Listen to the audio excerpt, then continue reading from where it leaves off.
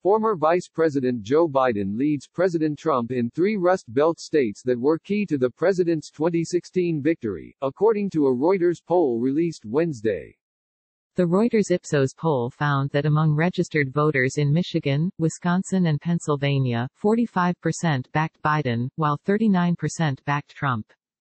In a state-by-state breakdown, Biden led Trump by 3 points in Wisconsin, 6 points in Pennsylvania and 8 points in Michigan.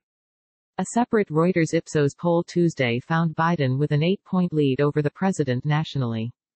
The poll also found Trump's approvals underwater in all 3 states, albeit by narrower margins than his national approvals. 47% of registered Wisconsin voters approve of the president, compared with 53% who disapprove, while in Pennsylvania, 48% approve and 52% disapprove. In Michigan, 44% approve and 56% disapprove. Voters in all 3 states listed the coronavirus pandemic as their top concern, with 48% of voters in the 3 states identifying it as the most important issue in their community, followed by the economy with 15%, health care with 12% and immigration with 2%.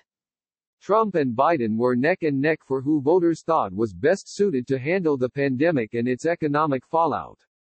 About 50% of voters answered Biden, compared with 47% who said Trump was best for the job. About 47% of voters across all 3 states said they approved of Trump's handling of the pandemic, compared with 67% who approved of their governor's handling of the crisis. Ipsos surveyed 612 registered Michigan voters, 578 Pennsylvania voters and 645 Wisconsin voters from April 15 to April 20. The poll has an overall 3-point margin of error and a 5-point margin of error for each state.